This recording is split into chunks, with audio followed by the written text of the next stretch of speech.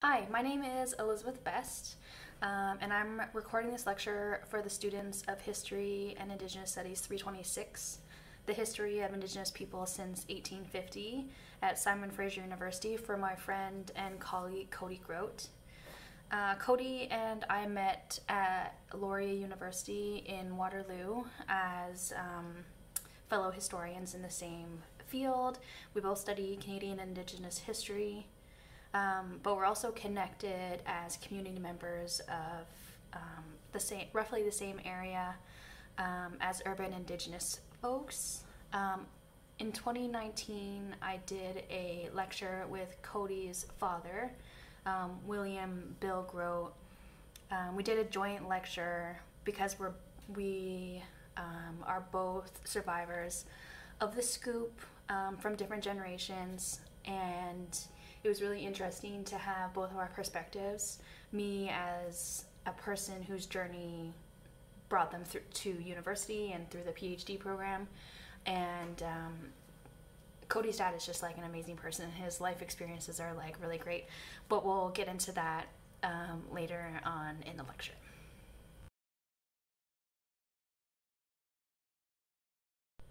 So the format of my lecture, I'm supposed to be talking about week 10 residential schools and child welfare in your syllabus. Residential schools are a little bit outside of my expertise. I'm more comfortable talking about child welfare.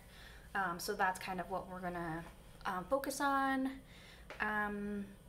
Cody also mentioned that the class would be interested in Indigenous research methods, which is like another part of what I do as a PhD student and how I live my life more generally.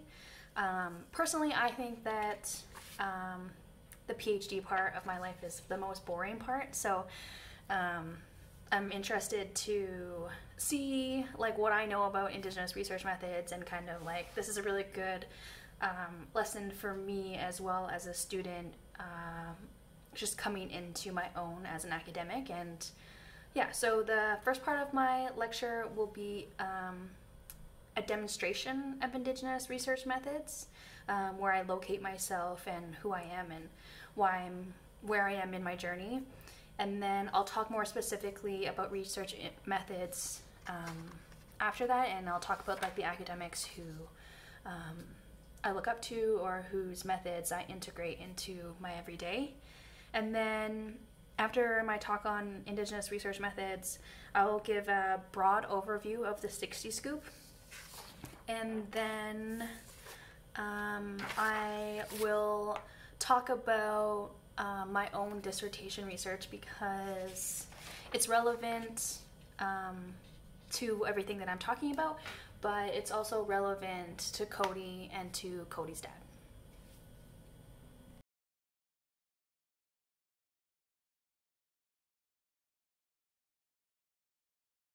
Okay, so locating myself,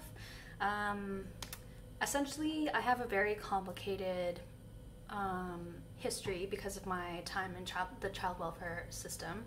I have a very complicated identity because I'm mixed race, and essentially my PhD research and my MA and my bachelor's have all been, whether or not I was aware of it, has all been a part of reclamation and trying to understand how I got into this situation.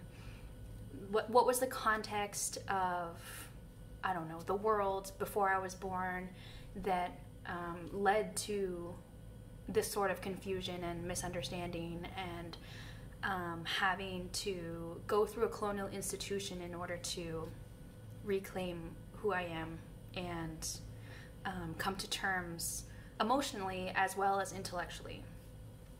Every time I introduce myself, I do it in a different way because I'm in my late 20s, which is already a confusing, horrible time. And then add on several different identities and a global pandemic and a dissertation proposal, and it's just, there's just like a lot going on. So every time that I introduce myself, I either leave something out or I add something new that I didn't the last time. And that's not because I'm unaware of things. It's just that sometimes it's harder to talk about things, and sometimes one or more of my identities is, I don't know, more prominent or I'm choosing to identify more with this aspect of myself. Yeah, so my name is Cecilia Elizabeth Best. I was born in Edmonton, Alberta in 1992. I was placed into Saskatchewan's child welfare system by the time it was Christmas in 1992. So fairly quickly, straight from my biological family into foster care. And then I bounced around in foster care until I was 8. And then I was adopted out into a non-Indigenous family who subsequently moved to Ontario. So I find it very difficult to answer the question, where are you from? Because I'm from everywhere and I'm from nowhere. And I'm recording this lecture from Waterloo. I've been in Waterloo since 2011, when I came to go to university at the University of Waterloo for my undergrad. All of my degrees are in history. I did not branch out. I did not expect that I was going to become a PhD student. I personally always thought I was going to go to law school, but it didn't work out that way. What else should I say? I am Vietnamese on my paternal side, and I am Métis on my mother's side. Although I get the sense from the limited information I have about myself that the Vietnamese side of my family is not part of like where I'm going to reconnect with in the future.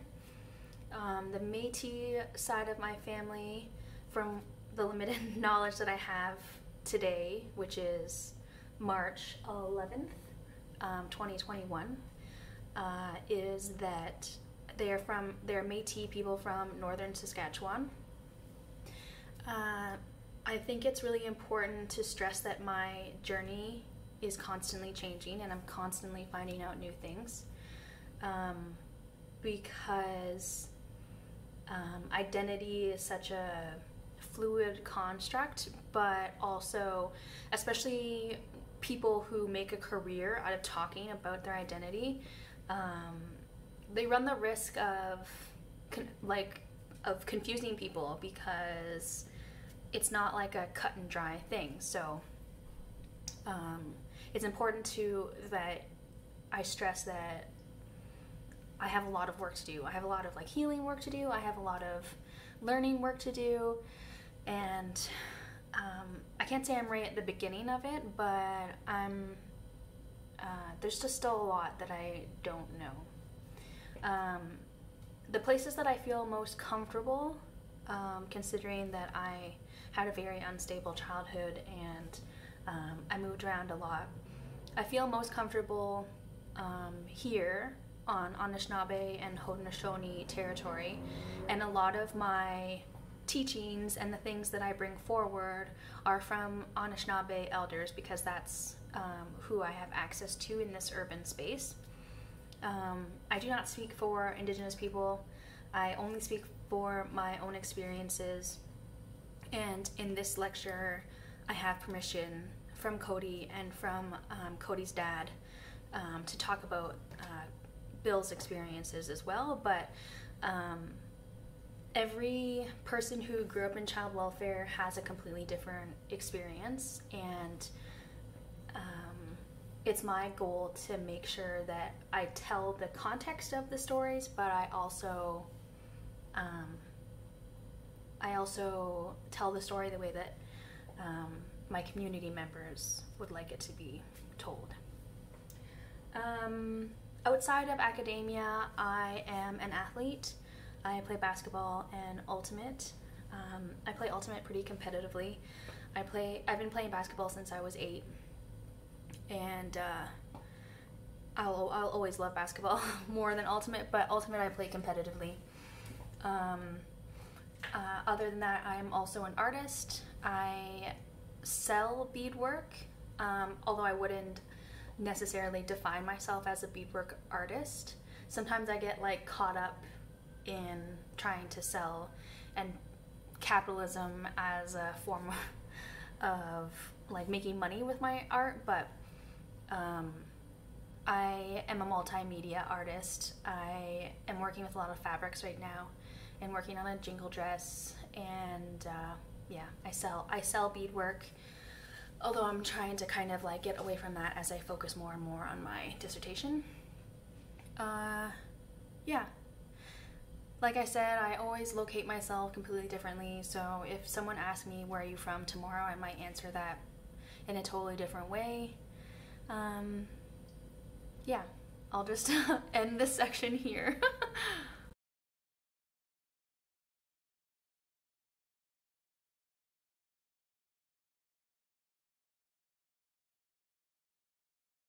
So the next thing that I'd like to talk about are Indigenous research methods.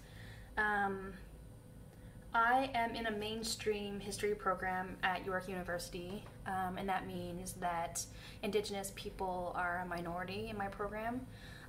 Most of my closest friends are Indigenous social workers who like went through a program with Indigenous professors, Indigenous books, coursework and assignments and things like that, and I've taken a lot of what I know about the history of social work and Indigenous social work as it is today, and incorporated it into my history practice, because I find that history is a little bit slower than other professions. They're a little bit more stuck in the mud about methods and representation.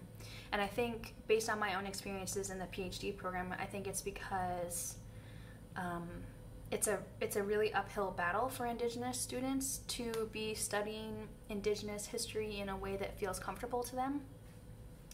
And I also think that there's an arbitrary distinction between Canadian and Indigenous history that really shouldn't exist. We shouldn't be siloing Indigenous folks over there and then Canadian history over here, because personally I think that they're integrated, and I think that the history of this state is very much ingrained with Indigenous people, and that's not represented in the 3 universities that I've been to over my 3 degrees.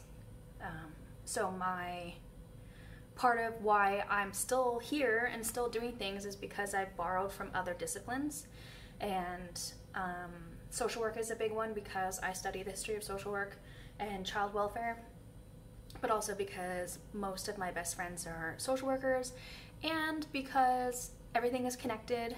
I have had a lot of interactions with social workers over my life, and I think it's a little bit funny that despite all my negative influences with social workers and like all the shitty things that I read in the primary source material, that all of my best friends are social workers and that I use social worker methods in my history practice. So to be more specific, these are the 3 books that like I go to. This one is by Margaret Kovac. I'll send a list to Cody, but it's called Characteristics, Conversations, and Context, Indigenous Methodologies. There's another one by Sean Wilson called Research as Ceremony, Indigenous Research Methods. And How We Come to Know by Dr. Kathy Absalon. This one's really, really important to me because Dr. Absalon is also a part of my urban Indigenous community, and so I get to benefit from seeing her work in action. And yeah, those are my 3 source materials that I use in academic settings, But a lot of my Indigenous research methods have nothing to do with school, and it has everything to do with what you do outside of school. I also think that it's important that I'm more specific about what Indigenous means in this scenario, and for the most part, the people that I look up to, the people that I emulate are Anishinaabe. Like I said before, I'm Métis, so I'm trying to do more work about my own journey. There's another book that meshes Métis and Anishinaabe together and gives us context about that gives us more context about how Anishinaabe and Métis teachings are very similar, and that it is possible to like cross-reference things, especially for urban Indigenous communities. Basically because that's what I have access to as a city dweller and a person who's been alienated from land. Yeah, so when I say Indigenous research methods, I don't mean to say that all Indigenous people are the same or there's one specific way of doing this. There's so many different ways, and this is just one way, and I don't speak for all Indigenous people. Yeah, so what else do I want to say about Indigenous research methods? Okay, so my personal Indigenous research methods are based on the medicine wheel and the 7 grandfather teachings. There's no way that I have time to talk about those two things today. The 7 grandfather teachings, like those could go on for a long time.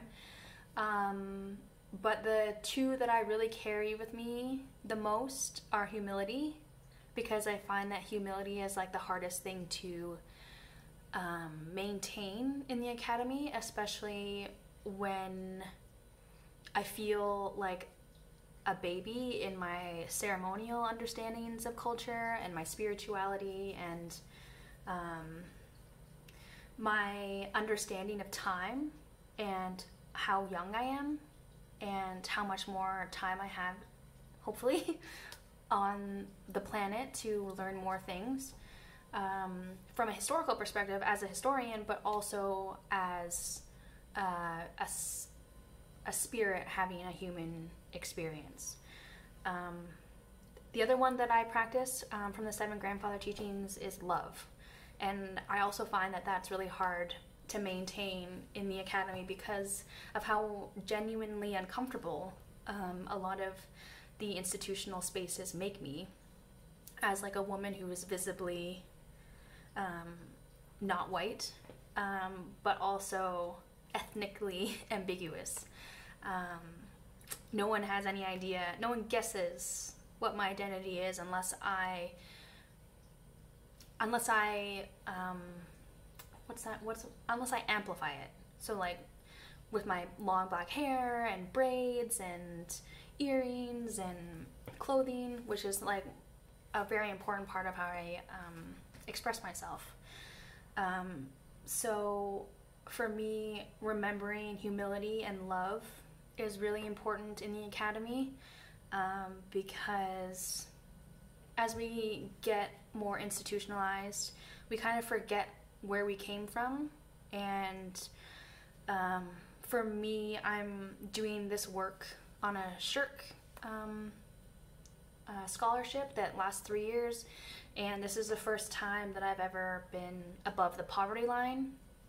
And so I have a lot of survivor's guilt about taking money from the government while also writing a dissertation about how the state did horrible things to my people and that we shouldn't take money from the state, but also this is the only way that I can make this work happen. So yeah, humility and love, I could go on. But the other thing that for my research methods that I always keep in mind is the medicine wheel teachings. Essentially, what the medicine wheel tells me is that I've got to try very hard to continue to be a well-rounded person. So I take care of the physical, I take care of the mind, I take care of the spirit, and I take care of the heart. And for me, taking care of the physical means working out and being an athlete. That was the first identity that I ever had growing up, was once I was more settled and I was able to be a member of a sports team. That was like one of the first identities that I created for myself, and it's something that I'm struggling with as an older athlete, especially an older female athlete. There's not as many supports as there were when I was part of a system. And so I try very hard to take care of the physical aspect of my being, which is, again, it's a lot easier because my friends are athletes, and we kind of do that together. In terms of the spirit, I go to ceremony when we're not in a global pandemic. Ceremony is really important. The first thing that comes to my mind when I think about that is that I've been on a year-long berry fast, and there's a lot I could say about that as well. I haven't had berries since February 2020, and I'm just now starting the processes to come out of my berry fast. You can feel free to ask me about that. I could go on. All I'll say is that it's like a rite of passage. It's a rite of passage that I would have had at a younger age if I was brought up in my culture. But it's not misplaced having this berry fast happen later, because in a way I am coming of age at the age of 28, because I'm on a different journey, and the berry fast just came to me at a time when I needed it. And essentially my berry fast has been the entire pandemic, and one of the first times that I'll be able to have community whenever we get vaccinated is going to be for my berry fast. So it's all connected. There's a reason for it. So that spirituality aspect of me, I'm very new, and I'm still learning, and I'm definitely willing to talk more about that if you'd like. Another aspect of the medicine wheel is the heart, the emotional side.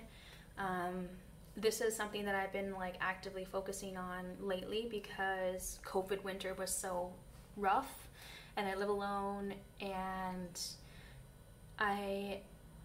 community is such a big thing for me that not having access to humans has been very tough, and I've had to learn other ways to take care of myself, and I've put a lot of my feelings, a lot of my heart medicine into my art recently, and my art has really blossomed. So I talked about the physical, I talked about emotional, the heart, I've talked about, the last one, obviously. Last one is mind.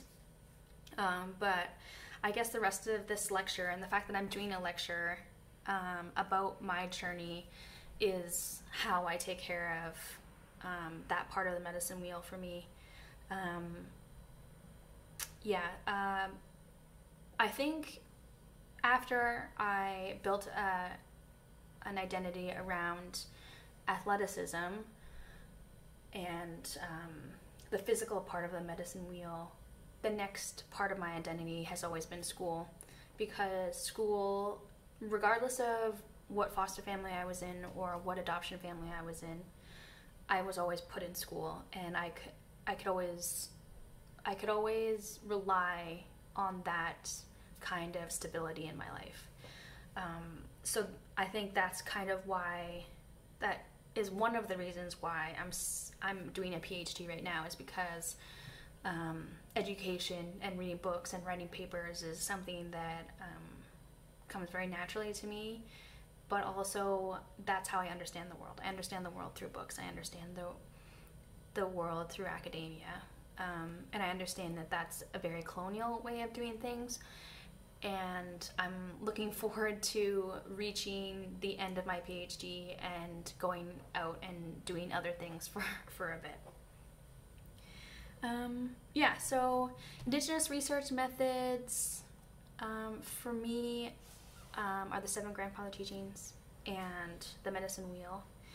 But it also has to do with combating this old style narrative of Canadian history where impartiality is like the most desirable thing, where there used to be a time that non-Indigenous academics were talking about Indigenous people as if we were disappearing or as if we were incapable of telling our own stories. And there is a lot of overlap between history and the way we come to know as Indigenous people, which is through storytelling. So I like the fact that history is about talking about our experiences. I'm very involved with my research. Just personally, I'm doing this research as I'm discovering things about myself and as I'm trying to get my own childcare records from the government. So it's tough. And my journey doesn't always overlap with the academic calendar, and I have to remember that when I'm pressuring myself to meet deadlines and things like that. But I'm having the hardest time reading yet another horrible book about the shitty things that the state did to our people and to children. So that's why Indigenous research methods are so important, because when I'm feeling that way, I can turn to the medicines, or I can turn to ceremony, or I can go to one of my social worker friends and be like, this is what I'm having, this is what I'm feeling, and I don't know, those feelings are part of it. If we don't feel the things that we're trying to pass ourselves off as experts about, I personally don't see the point. Like, what's the point? And for me, the point is that the policies that were put in place in the 1850s are still affecting us today. They're affecting us today because people don't understand. They don't understand them. You have to sit down and have a conversation, a long conversation, and probably multiple conversations about systemic oppression and genocide and loss of culture and why this is confusing. So yeah, that's why I think Indigenous research methods are important, and that's why I also stay in a mainstream program, because I think there are more things that we can do to cross-reference the best of both cultures, of the things that I represent, and find a way forward.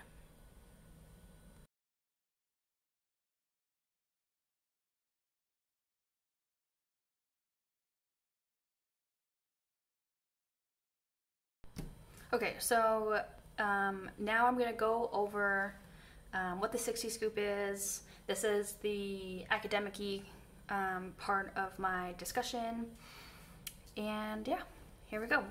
Okay, so in the 1980s, this guy named Patrick Johnson wrote a report for the Canadian Council on social development to investigate why Indigenous children were overrepresented in foster care. His report was entirely statistical. It was very broad. It went through province by province, just numbers. It was just numbers. It was like, I think there may have been some references to legislation to understand like how this was happening and sort of like different temporal times across the country. This country has like a very complicated understanding of who's financially responsible for Indigenous people, because one government signed something and then another government didn't sign something. So this is not an easy conversation.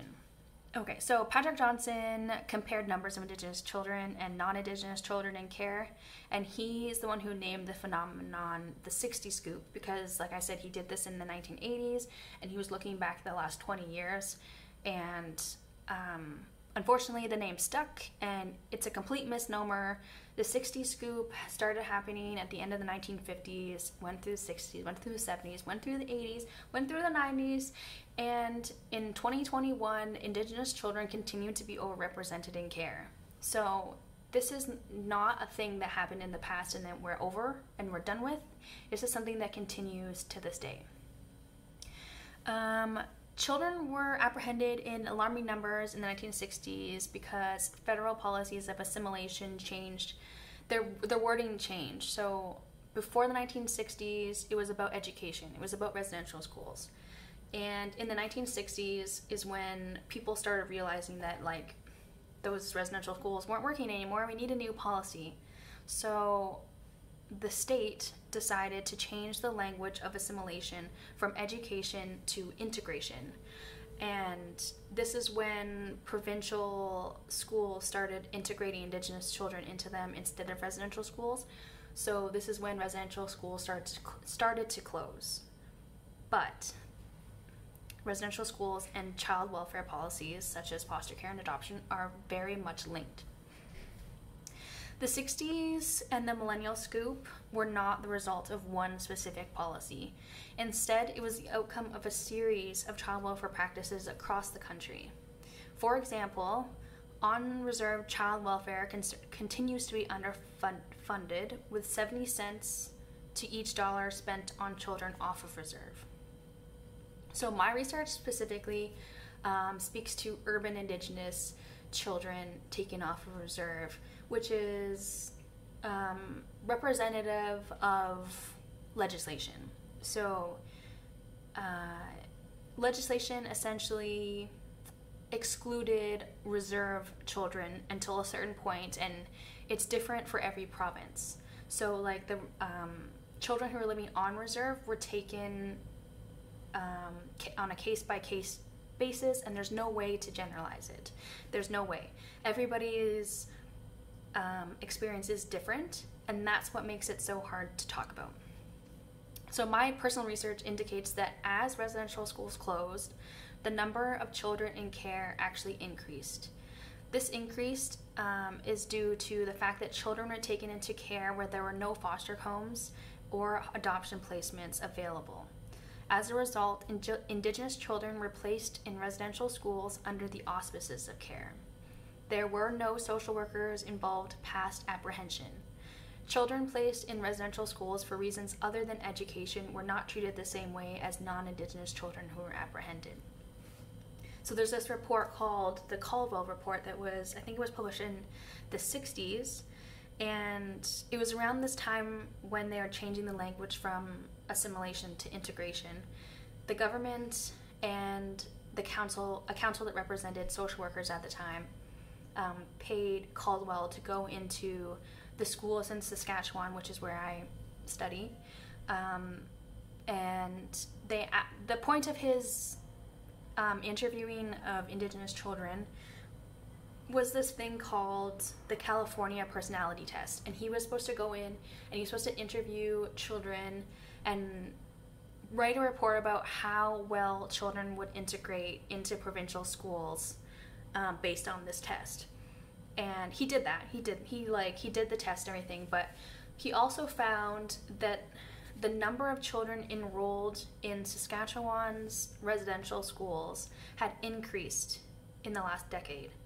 And he got access to the, like, what's that word? Like the records that they would, the pieces of paper that they would create in order to intake, that's the word. He got access to the students' intake records, and he saw that there were a number of students that were placed in residential schools with social work or social welfare reasons listed as to why they were being put there. So he documented that and kind of like hid it into his report, and then like gave the results about like how well children would integrate, which was like complete bullshit.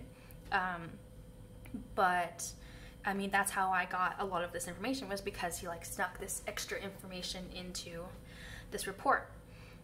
And this tracks with other things that I've read about finances.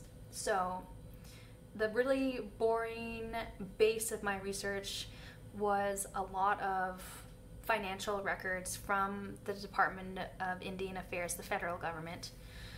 And the shadiest thing that they did was essentially rename or reclassify where money was going. So at a certain point, the education and the social welfare columns were separated.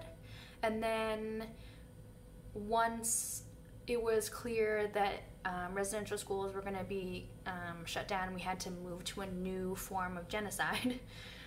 That's what it is. They started changing where the money was going and where the money was coming from. And they did it in a way that makes it very hard to track. So around in the middle of, I would say like 1960s, 1970s is probably when this happened. I can't remember off the top of my head, but I'm pretty sure. That's when it becomes harder to track the money.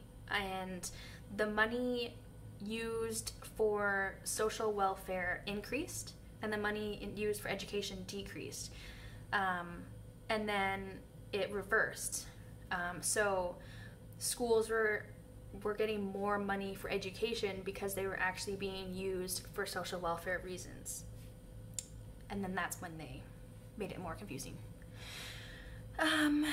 Another series of primary documents that I've looked at that supports what I'm saying is the provincial records for the social welfare department in Saskatchewan. And it breaks down, like they had to write an annual report every year, so I was reading annual reports throughout the 1960s and the 1970s.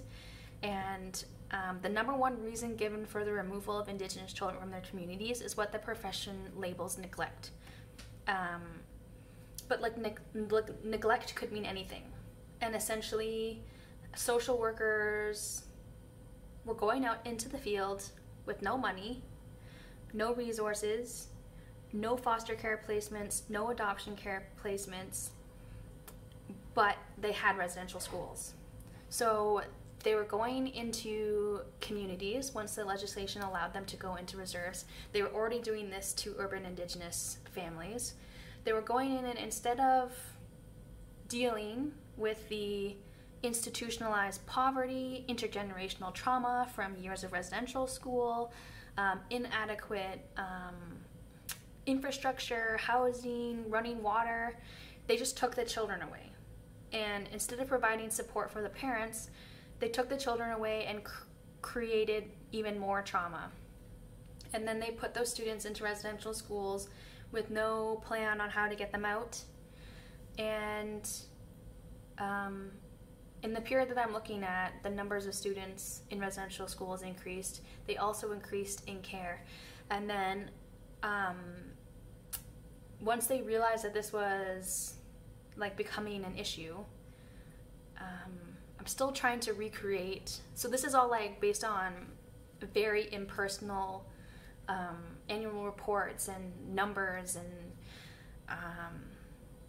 documents that don't give me faces or like names or like personal stories for these things. But I don't understand how social workers could be going into these homes and just being like, yeah, we're just going to take the children and just like not deal with like all the other things that are going on. We're just going to create more trauma for this community, and then write this report and be like, I wonder why like this is happening. I wonder why there are so many Indigenous children and there's nobody to take them.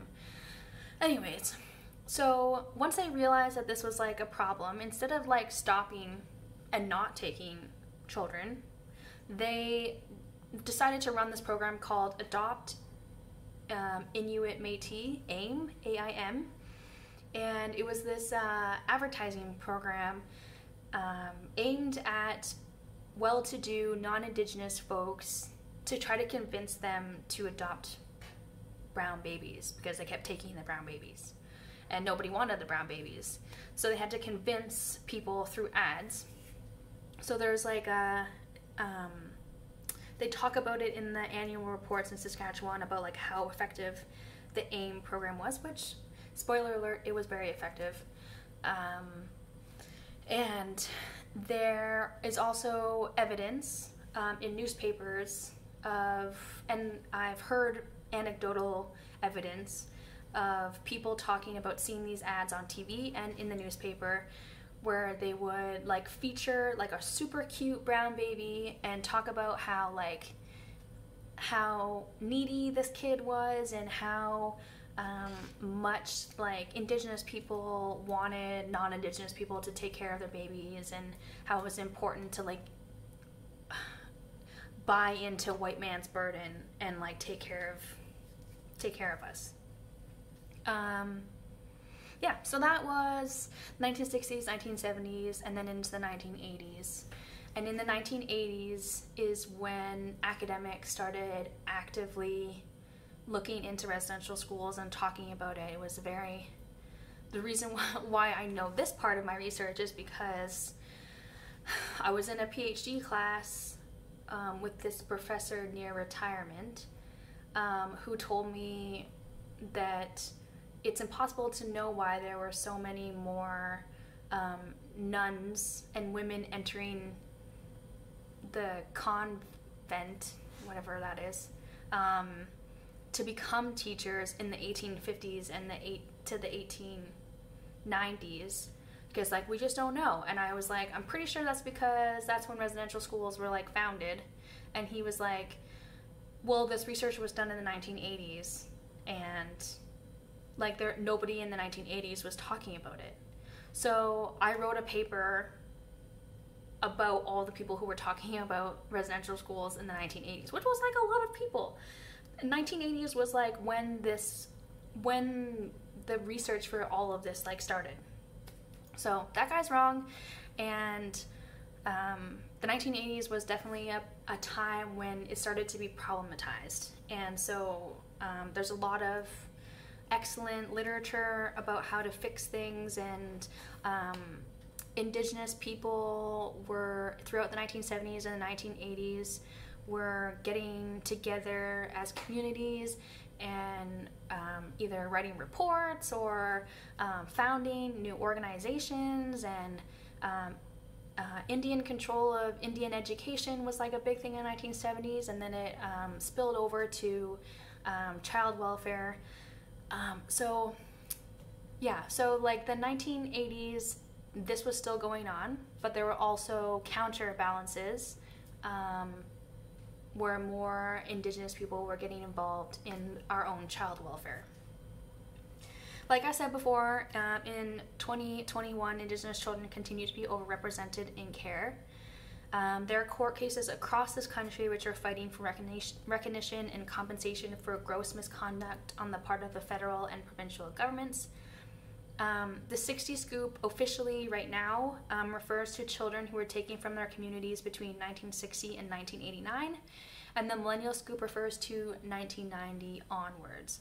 So I was scooped in 1992, so I don't quite meet the criteria for the 60 Scoop settlements that have like gone out. I know some people who have received their 60 Scoop settlement.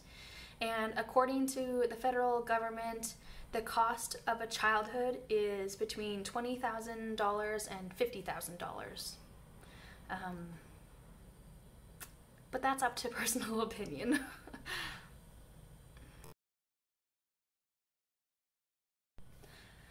I think that knowing about the 60 Scoop and knowing about child welfare, I don't mean to like generalize things to make people uncomfortable, and I try to say the state instead of the government, because the state is like a faceless entity and it's a self-perpetuating institution. Another one of my research areas is the development of the welfare state. That's like the non-Indigenous part of my research that I'm trying to indigenize essentially.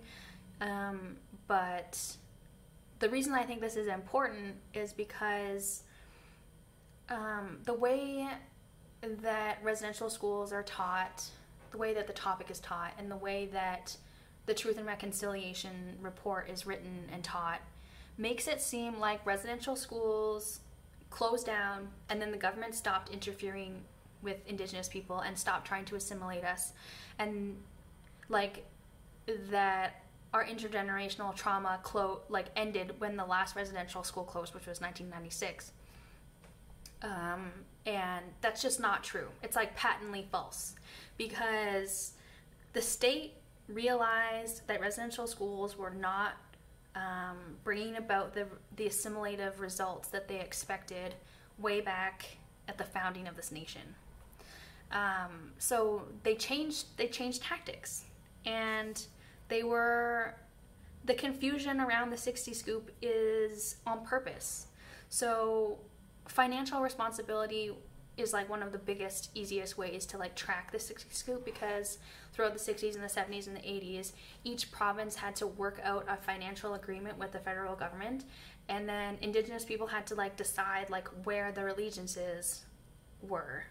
So the best example for this that I know of is that throughout the 60s, the Federation of Saskatchewan Indians fought the federal government as they were trying to pass off financial responsibility for Indigenous people to the province, because they're right when they say that Indigenous people did not sign treaties or agreements with the provincial government. They signed agreements with people who promised to be representatives of the Queen, the King, I don't know. I think it was the Queen. But yeah, so what it ended up doing was creating a financial and on the ground confusion about who was responsible for who. And also during this time, the professionalization of social work was developing, and there was a transition from government bureaucrats to college regulated social workers.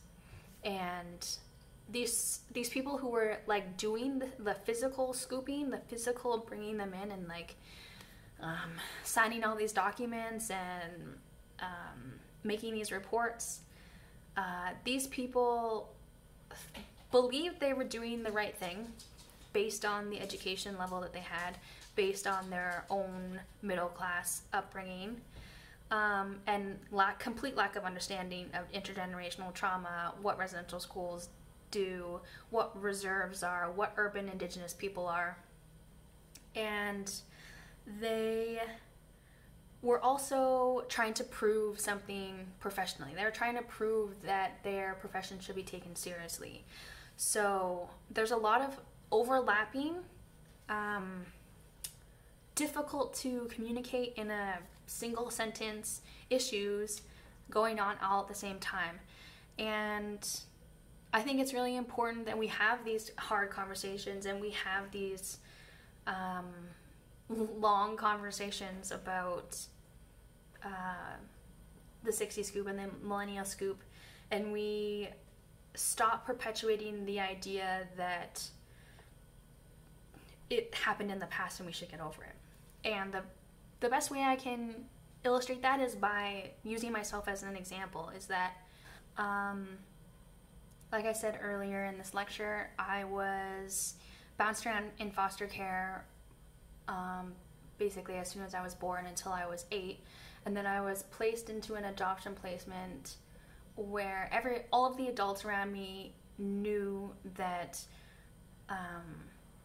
the people who adopted me weren't going to stay on my territory. Like, they weren't from my territory, they weren't going to stay there long term, and that eventually I would be alienated from the land. Like, maybe they didn't think of it in those same terms, but it wasn't, they didn't see that sort of alienation and loss of culture as a negative.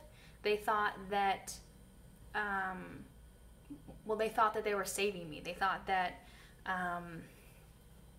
Indigenous parents can't take care of their own children. And the underlying assumption was how I was raised. I was raised to be ashamed of my skin color. I was raised to believe that alcoholism and addiction and stupidity were my blood right. That I shouldn't identify. I should try as hard as I can to not identify as Indigenous. And for a long time, I thought I was white.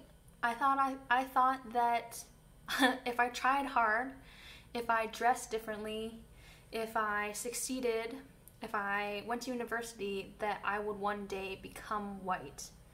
And that kind of thinking is exactly why I think that the 60 scoop and the millennial scoop was a completely effective form of assimilation and colonization and over the long term genocide, because internalizing those things was something that was bred into me very, very young.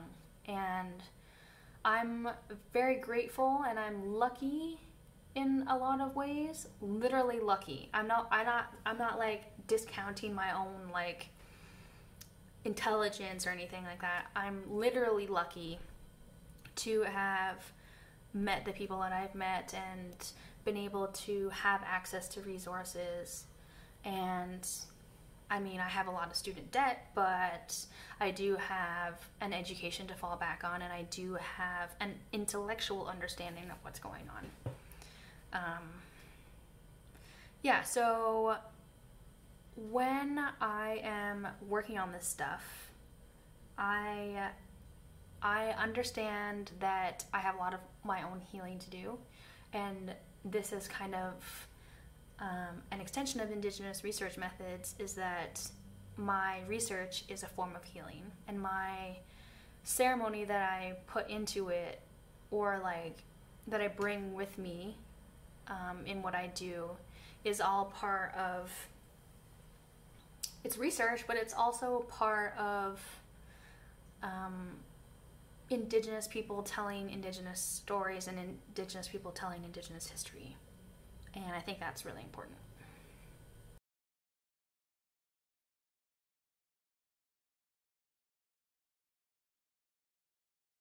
Alright, so this final part of my lecture is going to be about my dissertation research. I'm not quite done my proposal, but I'm on my way. My dissertation is going to be a couple of different parts. The first part will be locating myself. I'll write a chapter about like kind of the stuff that I talked about at the beginning here. And then I'm going to talk about Indigenous research methods, and I'm going to talk about the development of the welfare state. So as much as I am steeped in my own culture, I'm also steeped in the mainstream culture, and I think I have a lot to add to discussions about the welfare state and how it was developed. And then the bulk of my dissertation is going to be around 3 survivors of the scoop.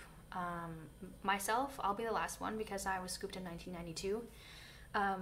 Cody's dad will be the first one. He's going to anchor my dissertation. He was scooped in 1950, and he spent quite a few years being surveilled by the Canadian state in one form or another.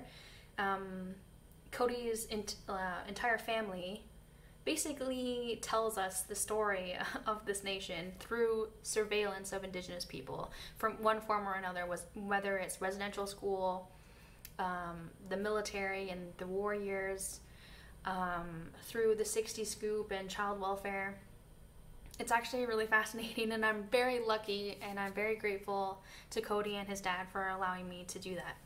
So the third person that I'm going to be talking about is my good friend and community advisor, a role that I made up at York to include more Indigenous voices in the PhD process. Her name's Corey, and she was scooped in the 1970s. So basically, I'm going to be writing about the 60 scoop from 1950 until now, because all 3 of us overlap temporally, but also how each one of our cases is like handled over this period is like really interesting, and it changes. And I'm really excited that I'm going to be looking into like pieces of legislation. So something that I learned from Cody's dad's files is that the military was involved in some way, which is like a really interesting thing. I always thought that I could just ignore the Veterans Charter and the Veterans Resettlement Act, which was like a thing the Canadian government did to like disenfranchise more people from their land, was like take land away from Indigenous people and give it to veterans, because like how could you not? So that's really interesting to bring that in, and that's really interesting to my supervisor, who's like much better versed at that stuff. So I have lots to learn, I have lots to go through. Essentially, I want my dissertation to show that the first-person narratives are crucial to understanding the long-term effects of the child welfare system. It's not like a one-and-done thing. It really messes you up. It messes you up in weird, interesting ways, but it also gives us this crazy resiliency that I really want to like look into, and I really want to document, in that we're all like successful in our own ways, and we're all like messed up in our own ways, and I want that like tension to be like represented. So the way that I insert Indigenous research methods into my dissertation is that I have personal relationships with these people, that the story is going to happen when the story happens, and I'm invested in these people. They're important community members, and it's giving us all the feeling that our experiences mean something. Like, not saying that like this is the good that comes out of it, because that's too reductive, but just that, I don't know, that someone will be able to hear our stories or read our stories and find themselves reflected in a way that Indigenous people don't tend to be in the development of the welfare state discussions, because even saying things like the welfare state kind of indicates where your political affiliations are, or like your worldview, and I'm trying to add something that hasn't been added before, and so it's just like really important that we have our voices reflected in those things. So each of the stories that I talked about will be couched in the context of their time. Our stories provide natural periodization in post-war and contemporary history from 1950 to 2021. The context of each of our stories will be recreated by financial and organizational records from federal and provincial governments from Ontario, Alberta, and Saskatchewan. Legislation relevant to the time will also be examined in each case. William, Corey, and I were all raised as urban Indigenous people and targeted for various reasons by several levels of surveillance and enforcement. These levels of surveillance range from neighbors to social workers to police officers and court officials.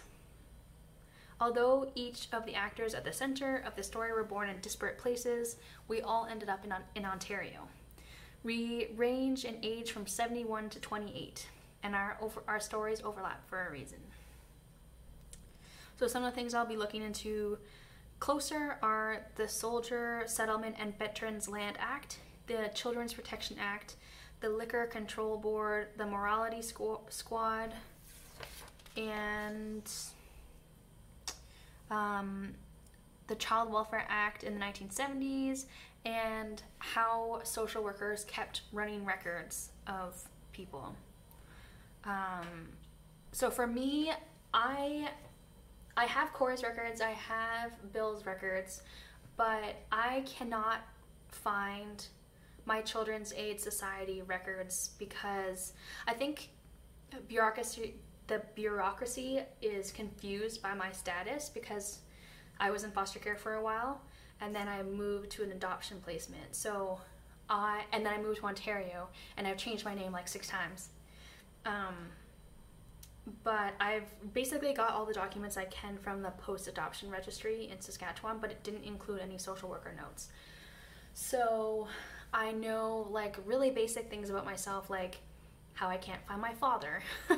They did a father search and like nothing came up, and I don't know what they did. Did they just like Google this guy's name? I don't know. But I know like basic facts. I know that my mother was 15 when I was born. She was targeted by social workers because of her age and because she was unwed and because the father wasn't in the picture. My mother was 15. I'm a second child. My older brother, Joseph, also has like his own separate story from mine, although we were adopted together. I just haven't figured out like how to integrate that into my narrative yet.